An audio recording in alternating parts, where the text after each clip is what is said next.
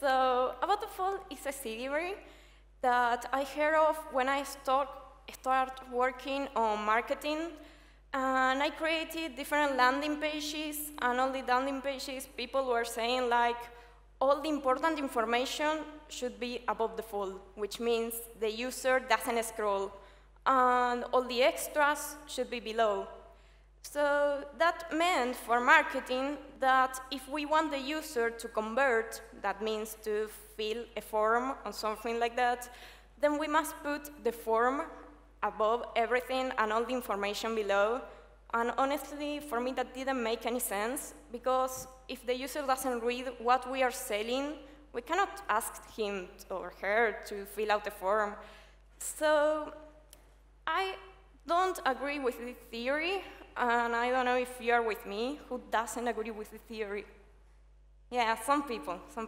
Okay, not many, but I'm going to prove it wrong. So let's check it out in Wikipedia. Wikipedia, we have a scroll through Wikipedia all of our lives. I mean, high school is full of it. We scroll. We know that we scroll. And then let's check out this website, which you all know about. This is JSConf website. And according to the above the fold theory, this website should be a massive fail, because the form is below the fold. But on the other hand, it has sold out. So what's the key point in this? Why did it work? Well, they engaged the user, basically, information and other stuff like the terminal, the countdown, the other countdown in the workshops, a game. I mean, why did they put a game in there? I don't know. They just say, I'm going to put a game in there. And it was incredible. It didn't make any sense. They didn't have to put a game in there, but they engaged the user. And you can spend like 30 minutes in this website without getting bored.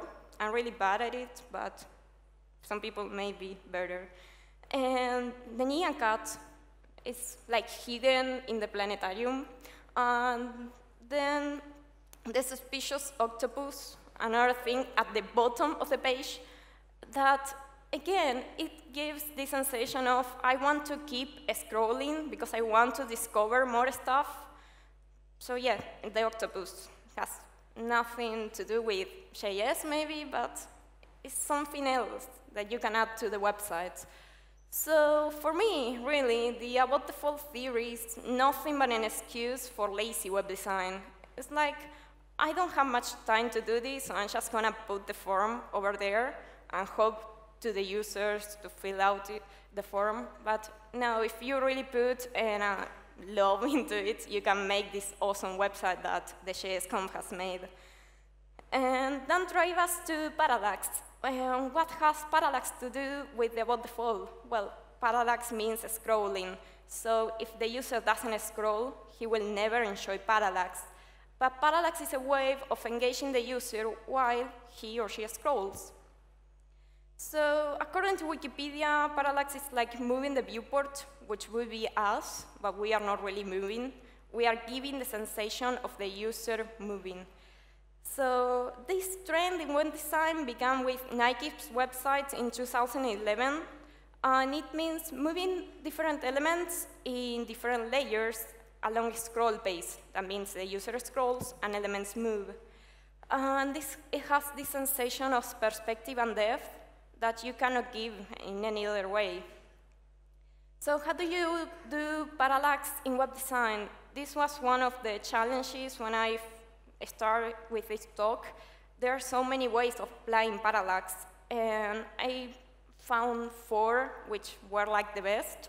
One is using jQuery, the other one is using a library, CSS, or something called Pillar, which is not really parallax. Well, option 1 is jQuery. And let's imagine we have this wrapper thing with an image, Powerpuff Girls, and some info about that. We add some CSS to it. What's important about the CSS is that you must generate overflow, because without overflow, parallax really doesn't work. And then info, which is this red thing above, must be relative.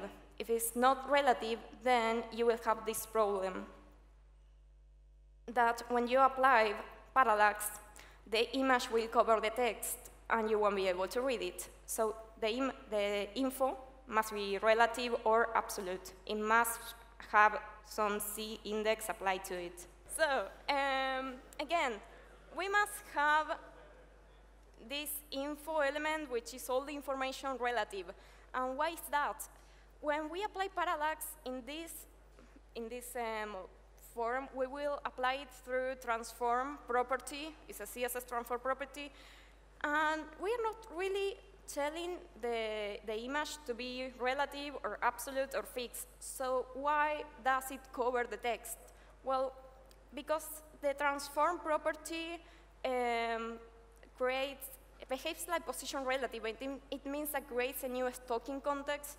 So that means its original space is still occupied, but with this new stocking context, and it activates the C index. So even though the image is still static, when we apply transform property to it, it suddenly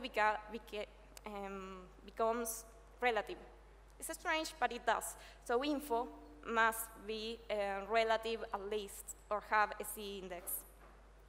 So when we have the CSS, then we apply some jQuery. Any version of jQuery will do. And then we write some jQuery. It's not that easier.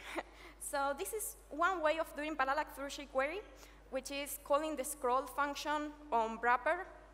And inside that, you call for a scroll top. A scroll top is a function that returns how many pixels has the user scroll, like 30, 50, that. So we create something like this. That means we ask for a scroll top, and we save that into distance. And then we tell the image inside wrapper, which is the Powerpuff Girls, to translate y half of the distance that the rest of the content. And that, as a result, gives this. So as you can see, the image scrolls at a different pace than the rest of the content.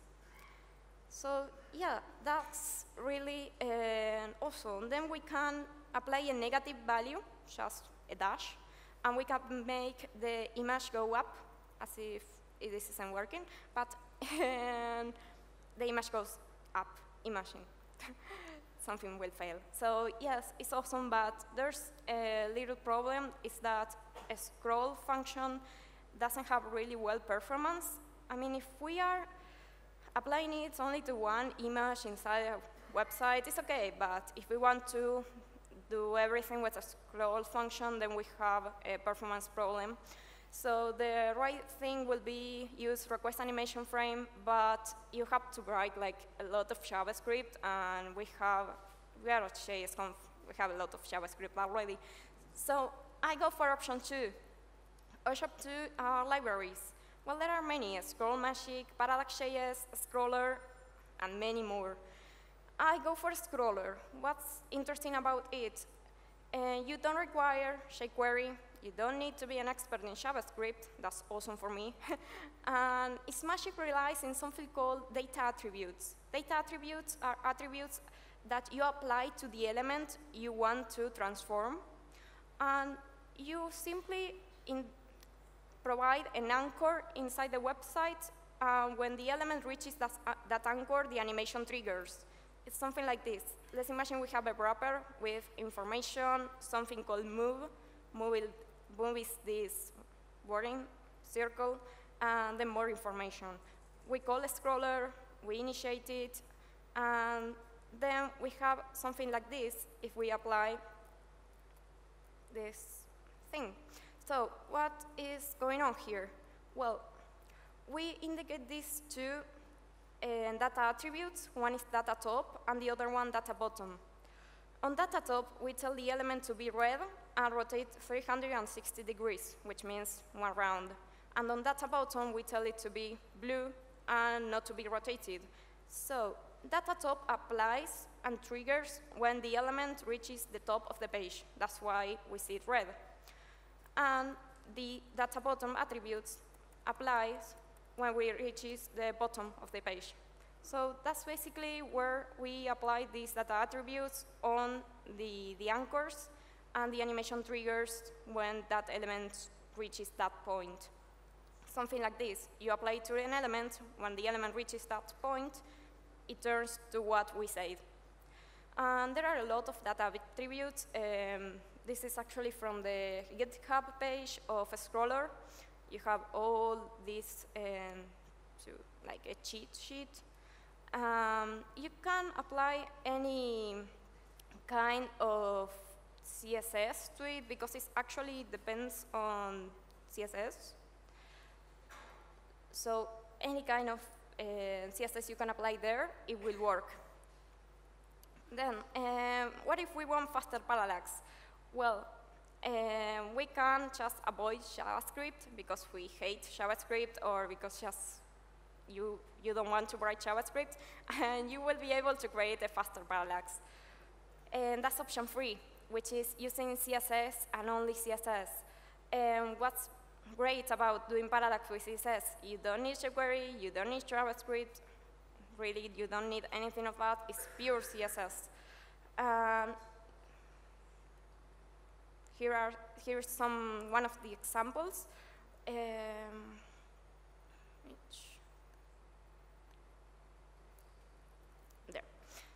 So we can see this has this parallax effect on it, and it's only CSS, it's pure CSS. You don't write JavaScript, jQuery, or you don't need anything else but CSS.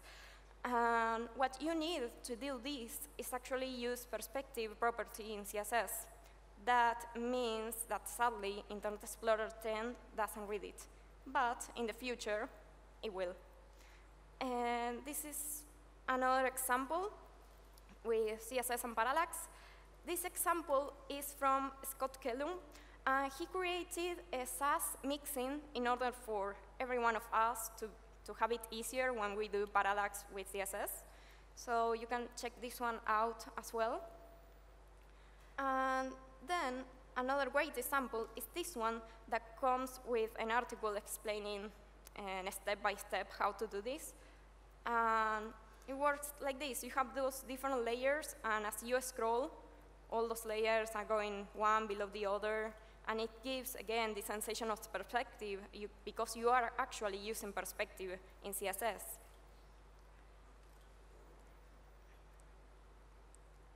Then there's option 4 in case you don't get along with CSS or you don't get along with parallax in JavaScript, or you just don't want to write one line of code, which is something called pillar. Well, pillar is not really parallax, it's something called pillar. So sometimes it is confused like parallax, but it's not parallax. And it comes with Wow.js. It's a small thing, only 3 kilobytes. And it has many options for the animations, like the duration, the delay, the iteration, and many other cool stuff. And the only problem is that once you play it, you cannot replay it. That's the difference with parallax. When I do parallax, when I scroll to the top again, the animations go again, not here. The animation only triggers when the page loads, when the user scrolls for the first time, but then everything remains like that. And it's actually what the JSConf website uses. So it goes with animation CSS, which is something like this, and you pick animation like bouncing up. This isn't working, but you can check it out at your home. Well, you can check it out later, it works. And then you add this thing which is Wow.js with some brown loading images, but Wow.js, something like this, full of Comic Sans and all that. And yes, it doesn't require jQuery nor JavaScript nor any kind of code. You can create these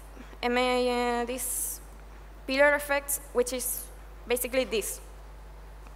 It's what the JSConf uses when all the things appear out of nowhere. And as you can see, as I scroll, the animations trigger. But the only problem is, as I scroll back again, the animations don't trigger again. That's the difference with Parallax. And it doesn't give the sensation of perspective because there is no perspective in this. But you don't write a line of code in JavaScript nor CSS for additional.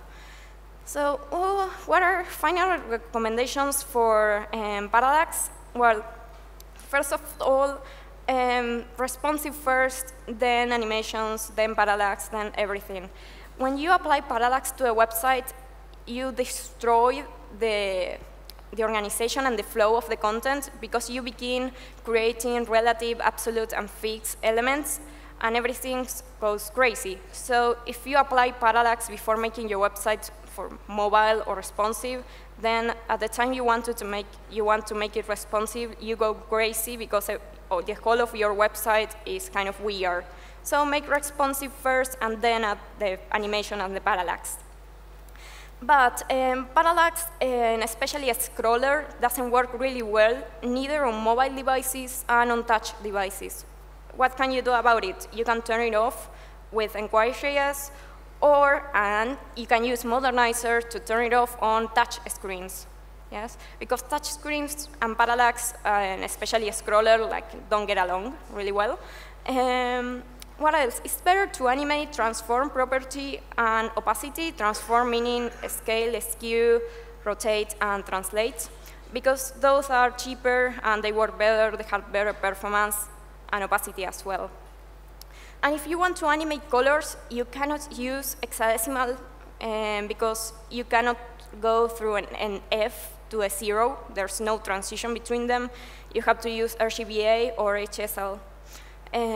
Simply because you can go through 255 to 0, but no from F to 0. It doesn't work. That is simple changing the color mode. And don't go crazy over absolute positioning, because there's this idea that I have to absolute position everything, and it's not really necessary, because once you apply transform, the element will have a C index, and you can apply relative.